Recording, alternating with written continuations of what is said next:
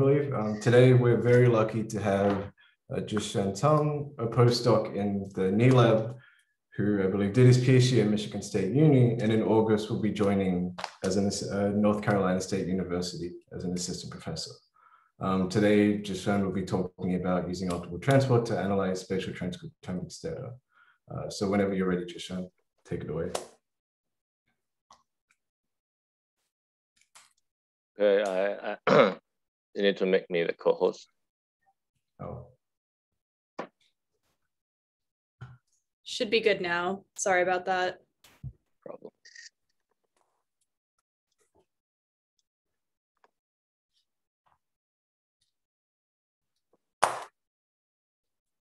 Okay. Can you see my screen? Are you seeing my entire screen? We're looking at the speaker notes. Yeah. Okay, I will need to share part of the screen.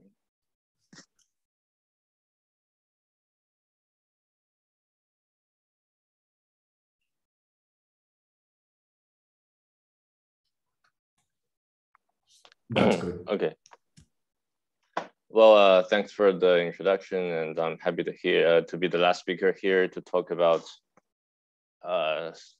something we did here about using optimal transport, which is I think it's quite popular right now, a geometric data analysis method, which have been popular in deep learning community, and now we're now using it for basically two tasks. One for integrating spatial data with single-cell RNA sequencing data, and also we found it useful for analyzing cell-cell communication in the spatial context.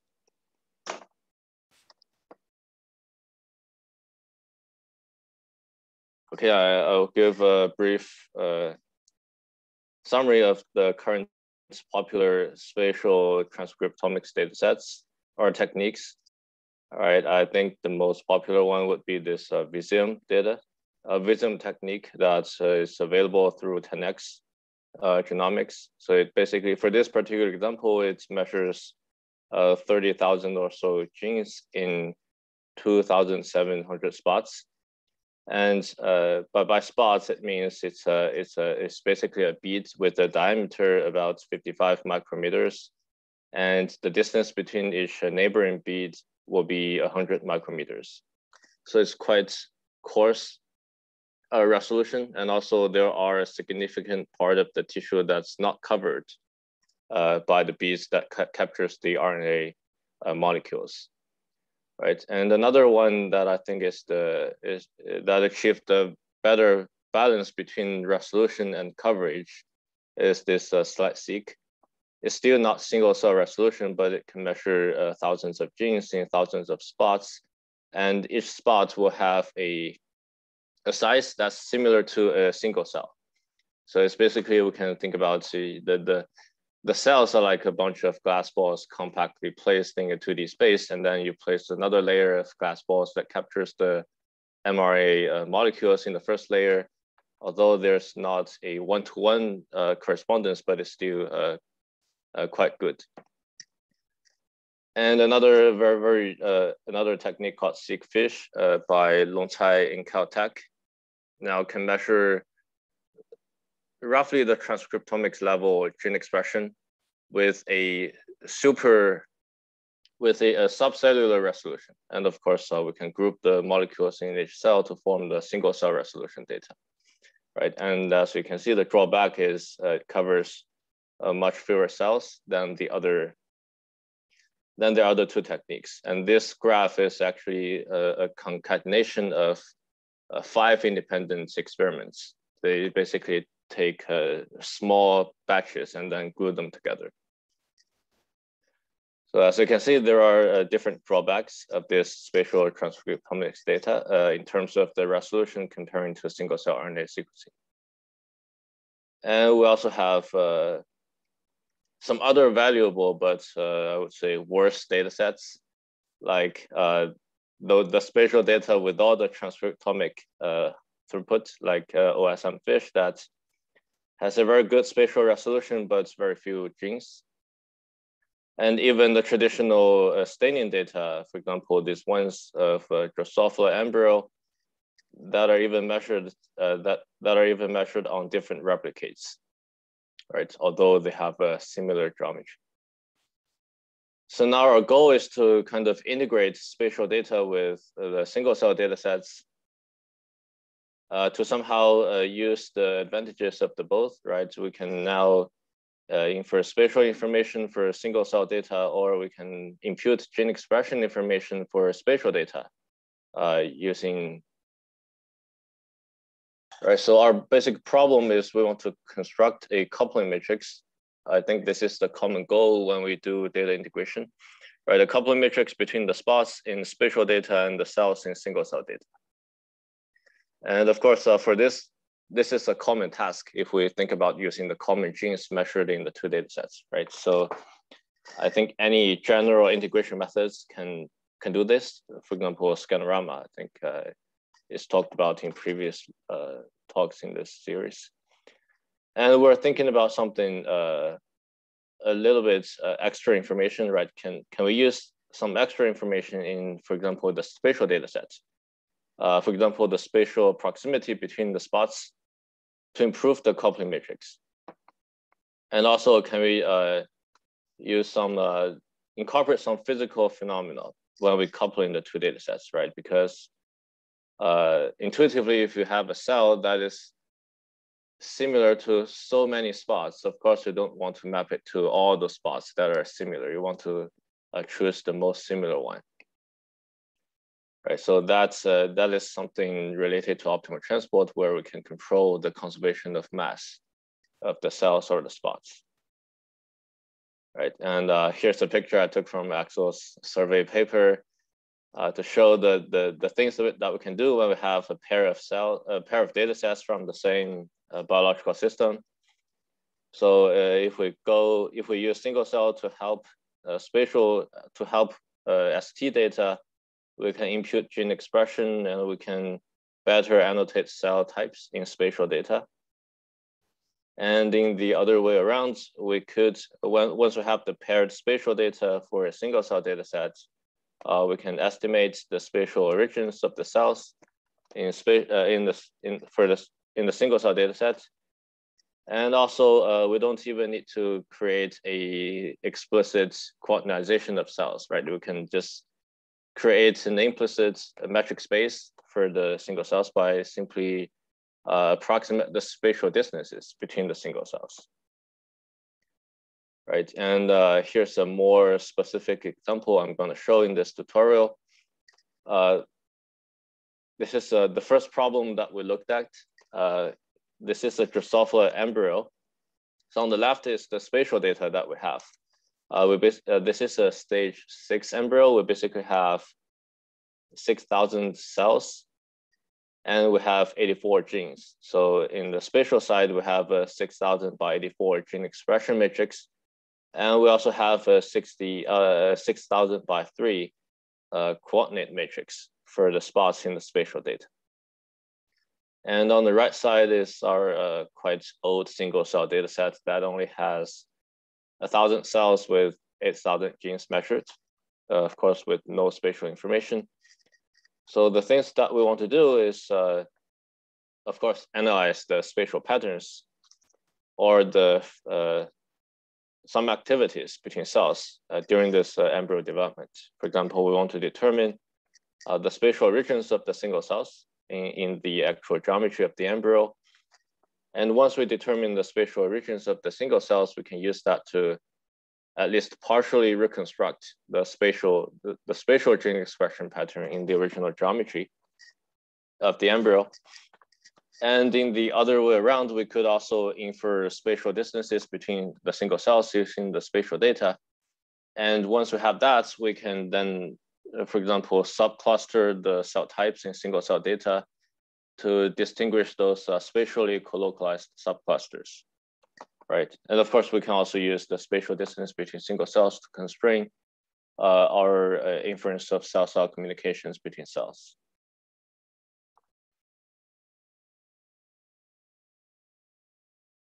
Okay, and before going to the practical parts, I'm gonna give a very brief introduction to optimal transport So basically, why we're using this. So basically, optimal transport is, in the traditional setting, it finds a coupling between two distributions. For these two particular distributions, we're talking about the discrete version. So the two distributions can be regarded as two histograms. And in our cases, we can think about the two discrete distributions as two direct measures or direct distributions with each cell or each spot being a location in the histogram. Right, and so the information we have is these two histograms representing the two data sets.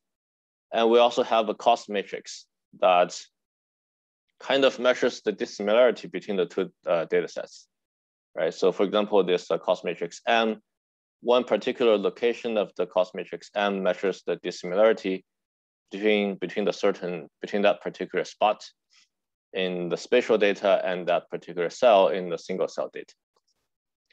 Right, so our goal is to find this gamma matrix so that, of course, it's a non-negative matrix, so that the so-called total coupling cost is simply the element-wise multiplication of the matrix gamma with the cost matrix and then sum all the elements together. We minimize the total transportation cost and also require that the marginal distribution matches the original distributions of the two data sets, so that the row sum of the gamma matrix equals alpha and the column sum of the gamma matrix equals beta. Right, so as a result, if M is the dissimilarity matrix between the two data sets, then the gamma will give us a coupling matrix. You can think about this as a kind of improved coupling matrix, because if you take the inverse of M, it's another coupling matrix, right? So gamma can be regarded as an improved coupling matrix between the two distributions, so that intuitively a cell won't get matched to so many spots and the spots won't get matched to so many cells. That will have a control over the mass, right? And that's not enough. So this other formulation is where we can use the additional spatial proximity in spatial data, that in addition to considering the inter-dataset dissimilarity, we can also preserve the intra-dataset distance when we find the coupling matrix gamma, so that basically we'll promote the mapping of a pair of spatially close cells to a pair of similar cells in single cell data. Right, so as a summary, now I'm just putting the names of the data sets. Now we can consider the two discrete distributions, one as the spatial data set, the other one as the single cell data set, right? And the object we found from this process will be the coupling matrix, the optimal, or also called the optimal transport matrix between the two data sets. So in terms of matrices, we will get a n spot by n cell matrix. And each element in this matrix reflects the likelihood of a cell and a spot being like the same thing. Right, and of course you might have noticed that this will be the last equation you see in this talk. You will notice that we have a too strict requirement for mass conservation when we use the traditional optimal transport formulation, right? We require the marginal distributions to exactly match the original distributions of the two data sets. But that's, of course, not desirable, because we oftenly, the two data sets have a significant overlap in terms of the biological system, but there are also distinct parts that are not measured in the other. So to address this, we basically developed a new optimal transport methods that we have used many names, and we were finalized with this so-called supervised optimal transport. So basically what it does is it relaxes the requirement that the marginal mass has to match each other. And by doing that, we're now able to, in introduce infinity entries in the cost matrix, which was not doable in the original optimal transport formulation, right? So with the infinity entries in the cost matrix, we will be able to manually inhibit certain couplings between a pair of cells and spots that are so dissimilar. Okay, and we'll see that this also solves another problem when we have multiple species in the two distributions. Currently, we only have two species, right? One is the single cell data, the other one is the spatial data. But if we start to use optimal transport to study cell-cell communication, we could and multiple receptor species, and I will talk about that later.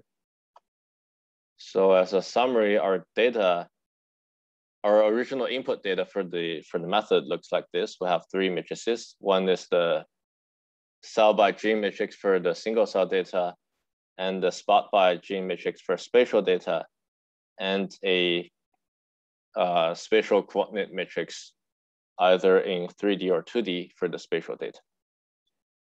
And we would need to do some pre-processing to get three dissimilarity matrices as the input for the optimal transport algorithm. The dissimilarity matrix between the cells and spots in the single cell data and spatial data, the dissimilarity matrix within the single cell data, and the distance matrix within the spatial data.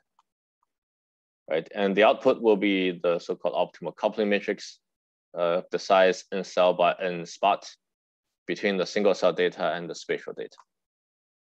Right, and once we get that optimal coupling matrix, if we normalize it along the rows and then multiply it with this XSC matrix, we can readily predict all the genes in the single cell data now in space. Right, and for example, we can do a cross-validation within the spatial data, try to use the single cell data to predict the spatial expressions as a validation. This is the nice figure in the main paper, and of course, the bad ones are hidden in the supplementary. So if you look at individual genes, there are still genes that are not accurately predicted, right? For example, this guy here. But I would say is for most of the genes, it's qualitatively correct. Of course, some are not quantitatively accurate. Hey, Zixuan? Yes. Could I ask you a question? Maybe go back one slide, but maybe I missed it. I know that you talked about different types of spatial transcriptomic platforms. Which one did you guys use? We don't care. You don't care, so you can use any platform. Yeah, as long as we have the two matrices, the gene expression matrix and the coordinate matrix. Okay. Okay. Okay. I got a question. Yes. What characterizes the genes that were well predicted versus those that were poorly predicted? Is there like a common theme between the two?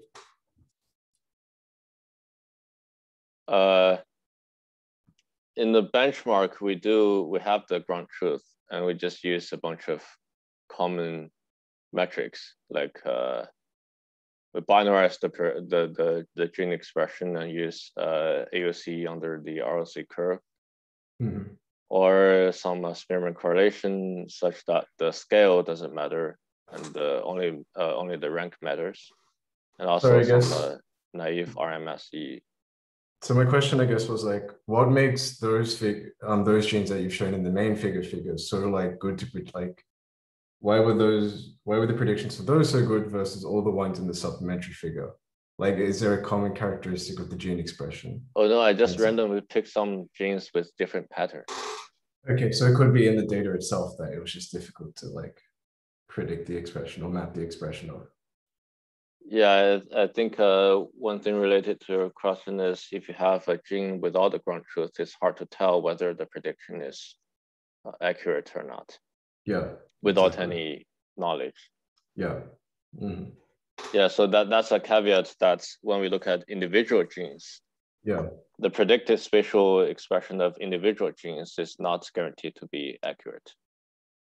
Right. But I do think if you look at groups of genes, like a module, it should be pretty accurate. Right. Because you look at the figure, it doesn't look that bad, to be honest. But I understand quantitatively. I did numerical PDE. One bad panel will be bad for me. Okay, I understand. I look at L infinity norm. Right. Okay. Okay, thank you.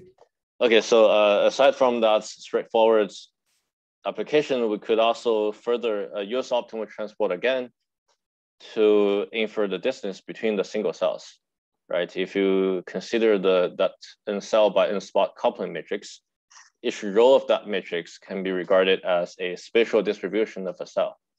And if we compute the optimal transport distance between these spatial distributions, we can get basically a in cell by.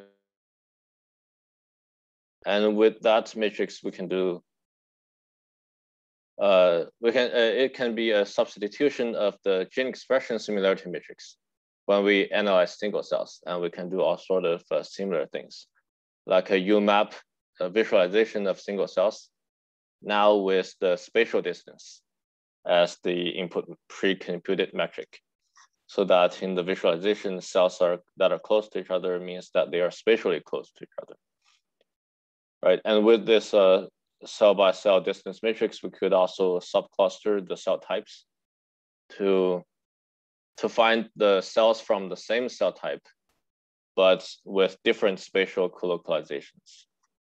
For example, this cluster 3.1 is hard to see. 3.1 and 3.2 are both of cell type 3, but they are located in different locations. And everything I talked about can be done using this bunch of code here. We basically initialize the object, find the optimal transport plan, compute the cell distance, and do the cluster.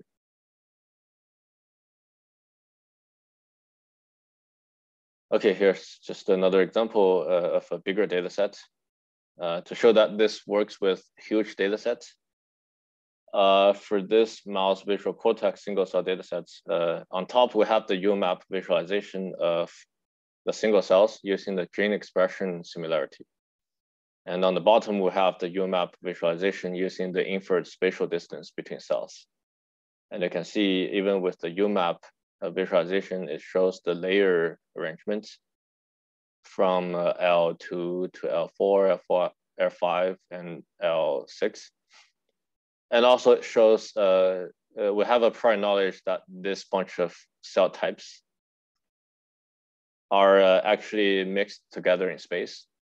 And unlike the UMAP on gene expression space, now the UMAP with the single cell, with the spatial distance, will review that observation. Right, and some other useful things about optimal transports, we can use it for a third time now to quantify the difference between spatial expression patterns of genes. So for this example, still for Drosophila embryo, on top we have each node is a gene. And two connected nodes means they have a similar gene expression pattern in terms of measured by optimal transport, right? And with that metric, with that gene by gene similarity measurement, we can cluster the genes and find representative spatial patterns of each gene cluster.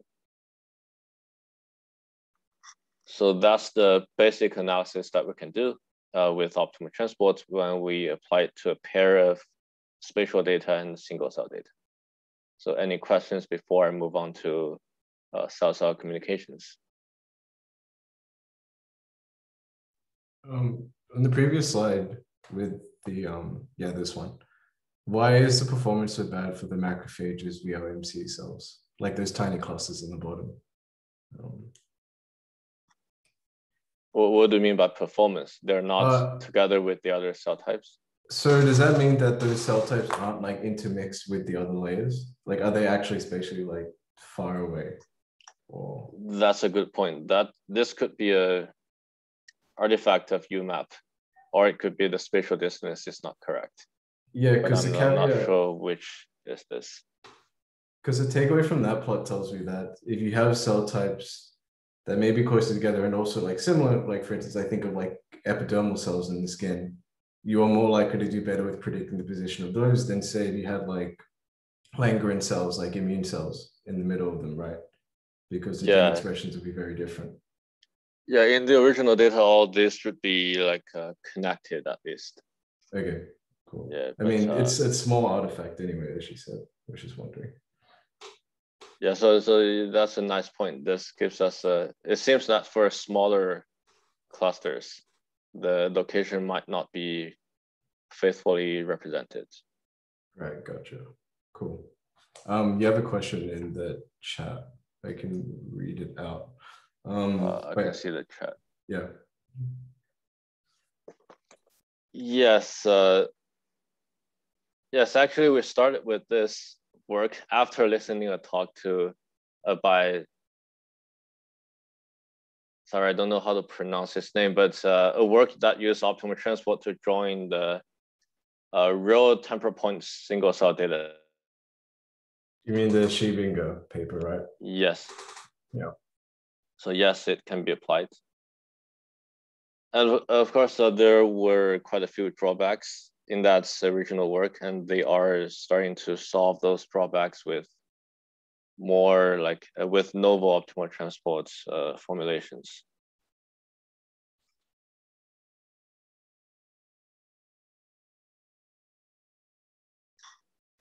Okay, so here's another problem that we're working on. Have another, okay. So another, I think a very interesting application once we have the spatial proximity of high throughput gene expression data is to infer the cell-cell communication now with a spatial context, right? Because you can imagine most cell-cell communication has a limited spatial range. And a straightforward approach would be filter the cell-cell communication network that we inferred from single cell data with whatever method that are developed for single cell data with the spatial distance. But our goal here is we're asking, can we incorporate more physical phenomena here? For example, a cell can talk to a limited number of other cells, right? It can release a limited number of ligands. And a certain amount of ligands can bind to a limited number of receptors.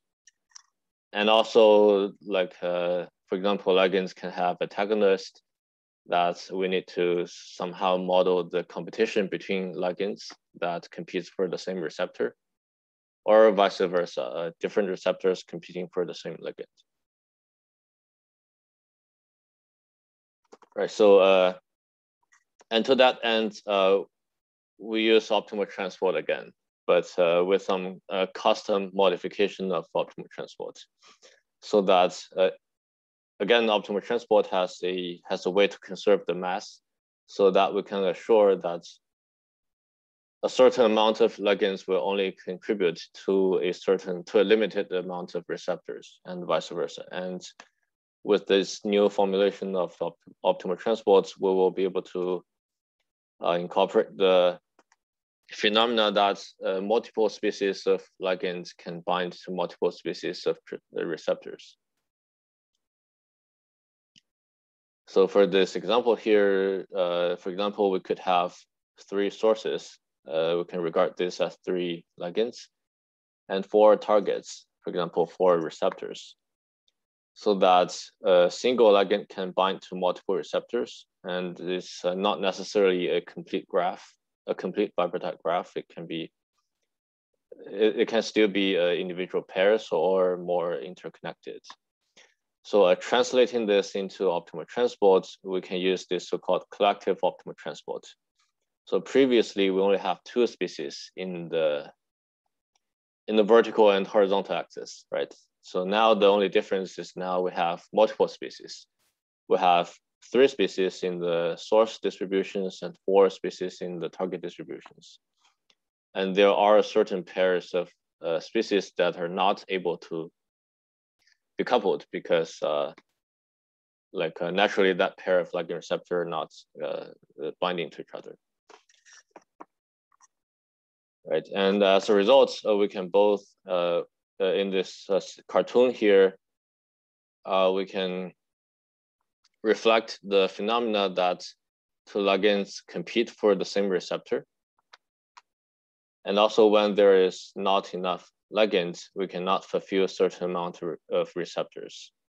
And also that there's a spatial limit when we talk about ligand receptor binding, so that, for example, this ligand 2 that's only expressed here won't bind to receptors here. That's why this complex plot here does not have anything down here. And this is also something Axel did. So it's hard to find benchmarks in this field. So we decided to build some simple physical model that simulates the basics of ligand receptor binding. So simulated diffusion of free diffusion of ligands, binding dissociation between ligand receptors, and also degradation.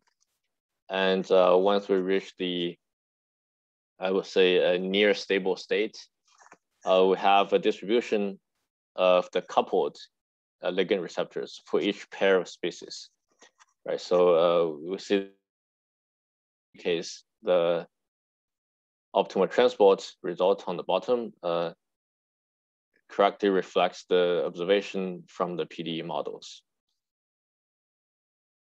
And in addition, in optimal transport, we can also track which ligand actually contributes to the complexes of ligand receptors. And also we did some more simulation to, and also some quantitative validation of this. We randomly simulated many cases. So we simulated, I think, 10 cases where we have different number of ligand and receptors. We have different coupling patterns, like sparsely coupled or densely coupled.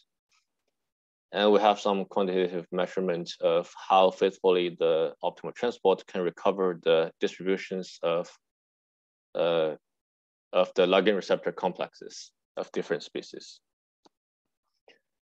And basically the collective optimal transports outperforms the traditional one that looks at a pair of ligand receptor at a time without looking at them all at the same time.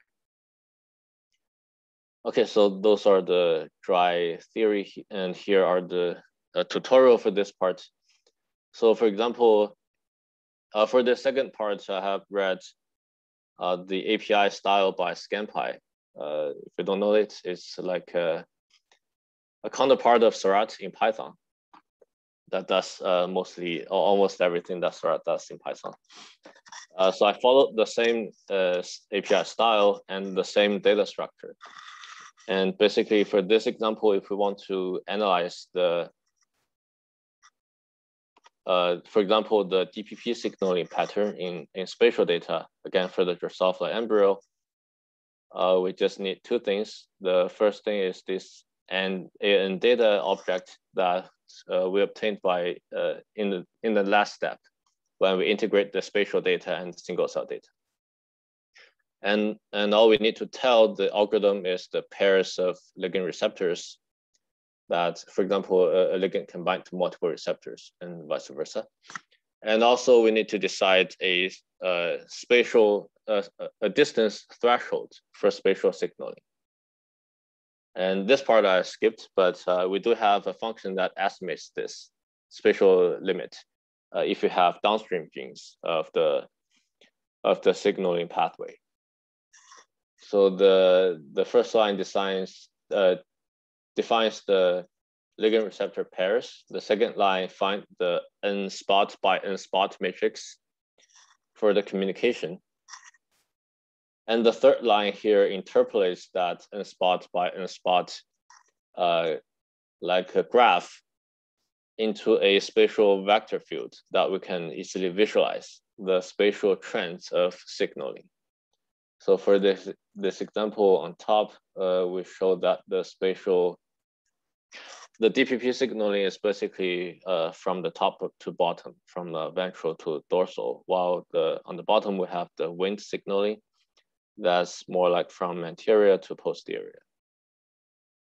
So that's a certain type of visualization that we can do. This is quite similar to SC velocity. It's just the arrows here means the direction, the spatial directions of signaling in terms of differentiation. And after getting the spatial vector field, we can also, like just as we find spatially variable genes or highly variable genes in single cell data, we can now find differential cell-cell communication directions in space, right? Using some autocorrelation measurement for vector fields. Like for this example, we can identify regions in the spatial data where there is a consistent spatial signaling direction. And also, like many methods, we can do some permutation of the spatial spot and collect these in spot signaling matrix into a cluster to cluster signaling matrix, which we can visualize in either the original geometry or some abstract graph layout. And also, all these are also implemented with a similar API as GenPal. Okay, and we can also do some other downstream analysis. So with this single line, after we have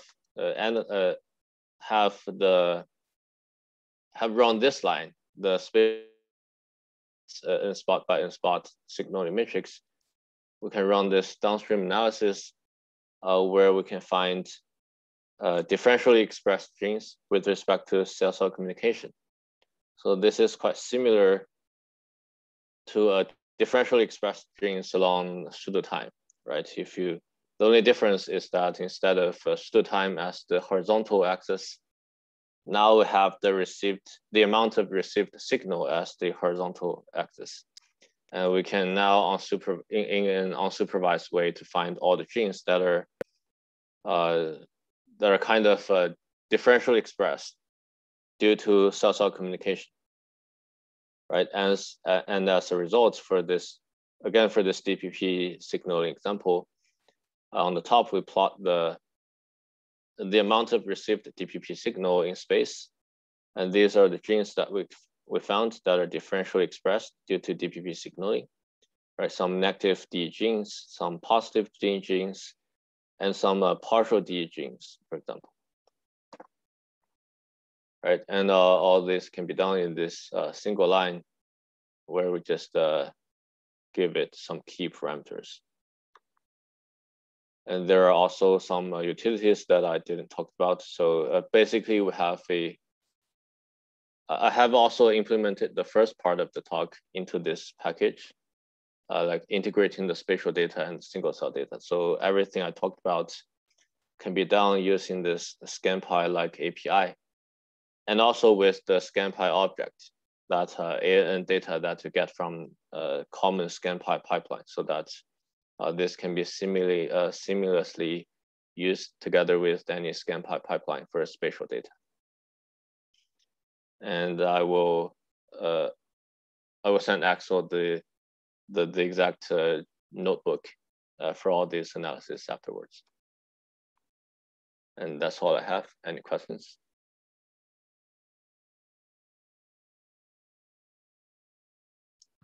Thank you. That was awesome. I had a question. What was it? So a lot of this talk kind of talks the theme of this talk seems to be that optimal transport is really nifty, rather than spatial transcriptomics is really nifty. And so my question to you is, after having wrestled with all this like different types of spatial data methods, do you have any preferences or opinions on which will kind of become like the de facto method in spatial transcriptomics, or which people should like gravitate towards when analyzing data? I think that depends on the question you want to ask. Right. Right.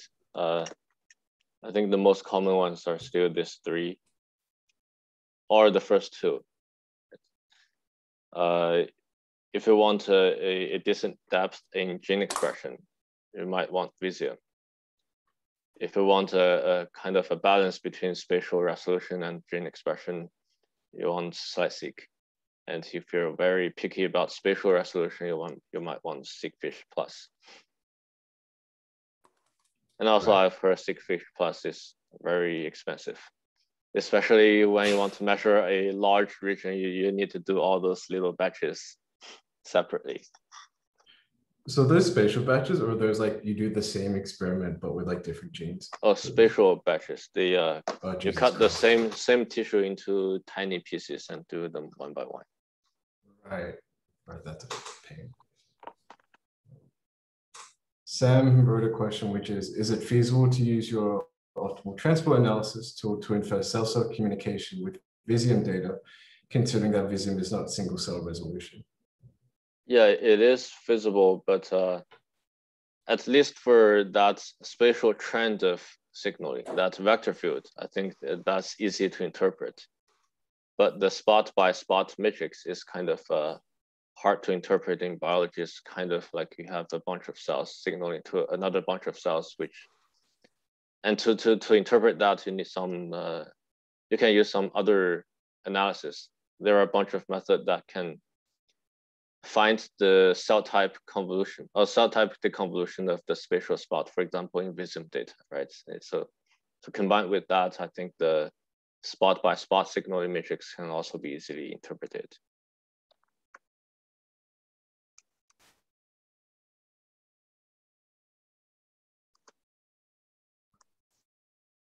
Any more questions from anyone? Otherwise, I'm just going to keep asking Zixuan questions.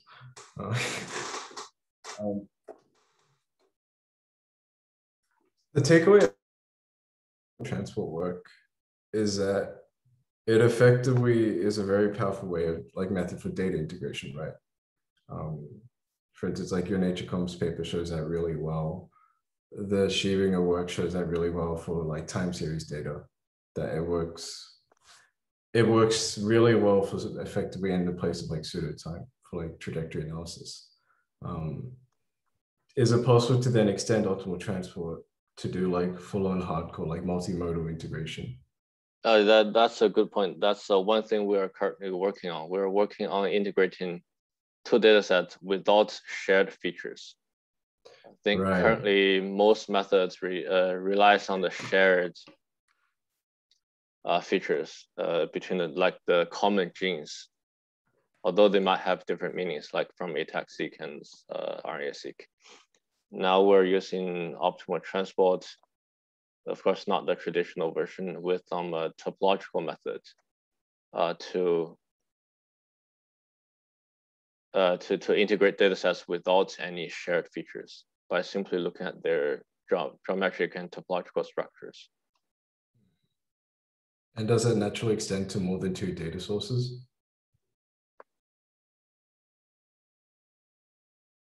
Yes, we haven't implemented that, but yes. Gotcha. Cool. Thank you. Any more questions? If not, let's thank Zixuan again, and thank you all for attending the past term of talks. It's really been a nice lineup, and we'll see you all again in whenever the next talk is. Until then, have a lovely summer, and yeah, take care, everyone. Stay safe. Thanks, everyone. To be precise, our next talk is most probably going to be in the fall. So we're not going to see you guys over the summer. However, we are in the process of planning an event that we suspect will be very interesting to a lot of you. So that's still in the works. That more information will come out when we can, but this will happen maybe first week back of fall. So look out for that information.